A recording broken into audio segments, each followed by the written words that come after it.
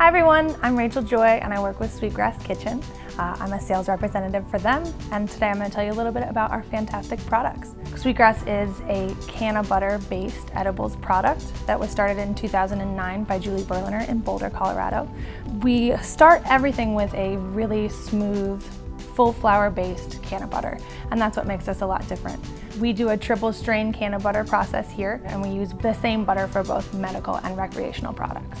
Sweetgrass Kitchen has our own in-house cultivation, and we do that for a lot of reasons. One of them is most about reliability and consistency.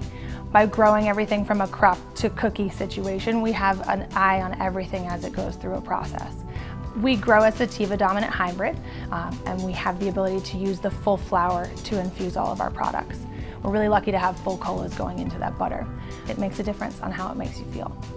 You guys can see some of our product line here. We make all of the most delicious baked goods. So cookies, brownies, a lot of your traditional items.